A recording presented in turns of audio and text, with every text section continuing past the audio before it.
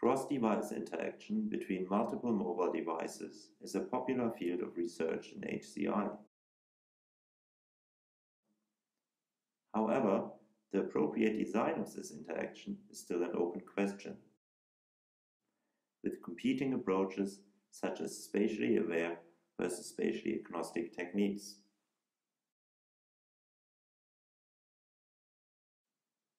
In this paper, we present the results of a two-phase user study that explores this design space.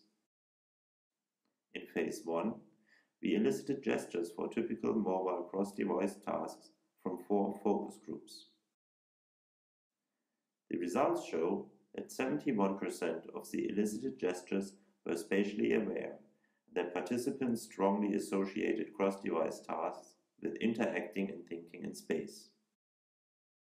In phase 2, we implemented 1 spatially agnostic and 2 spatially aware techniques from phase 1 and compared them in a controlled experiment.